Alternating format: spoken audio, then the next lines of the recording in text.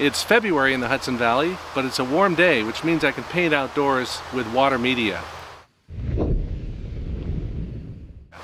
I'll be using casein paint for this little 5 by 8 inch painting.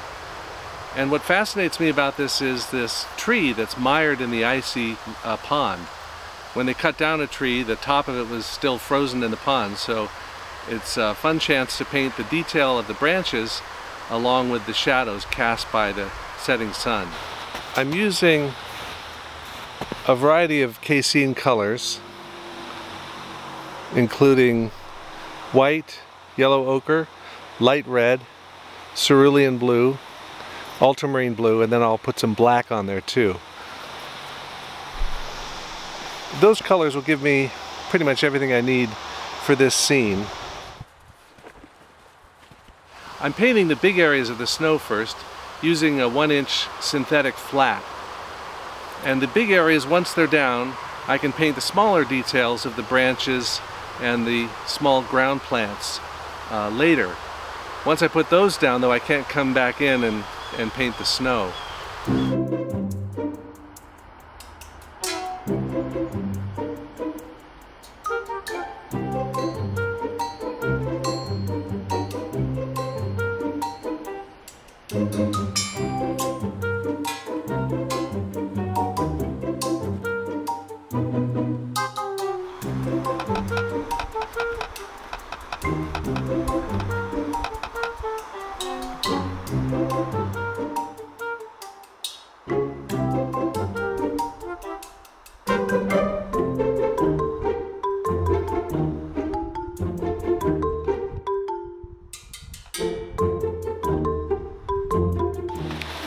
Now this shadow is moving fast as the sun goes down over there. So I'm trying to work out the placement of the shadows early and try to remember them because they're going to change quickly, and I want to remember the light effects on the reeds over there.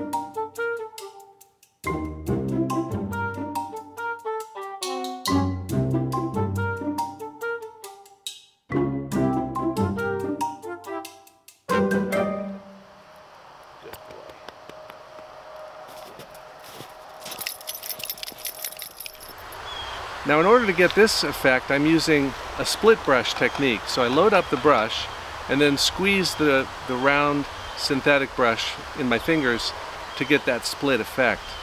And that allows me to paint some of these fairly delicate ground plants. Now one of the things that you have to do with a brush and this dry brush technique is to try to suggest a lot of detail rather than trying to paint each little detail, each little branch and stem. Not only is there not enough time, but it would look way too picky if you were to do it that way.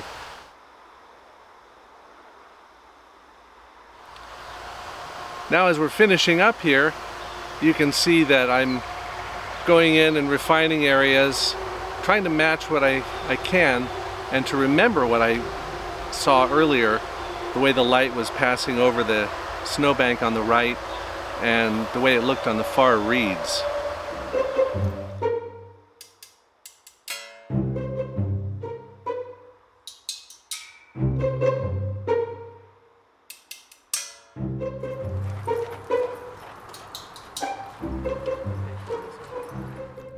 Okay, thanks for watching. You might want to check out my website or subscribe to my channel.